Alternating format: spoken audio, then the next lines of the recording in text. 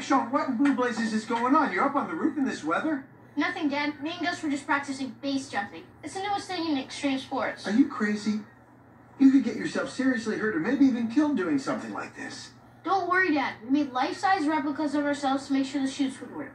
Mine's over there. We've made improvements since then. Base jumping. Sean, there's no way I'm going to let you do something that risky. But, Dad... But nothing. As long as you live in my house, you follow my rules.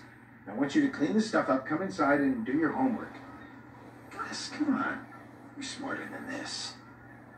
Well, one day I won't be living in your house. Then I'll be able to take any risk I want. What about that? Okay. When you and Gus are 30 years old, you can go out and be as wild and reckless as you want.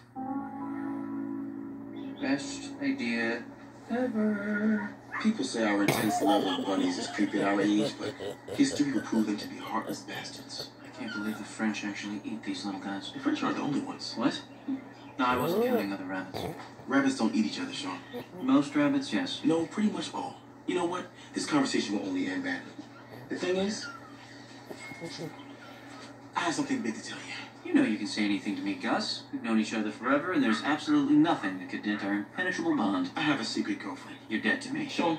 You brought me all the way down here to get hopped up on bunny love, so you could spring this on me and I would make a scene. Yeah, pretty much. Well, it's working. I don't even remember what this whole thing was about.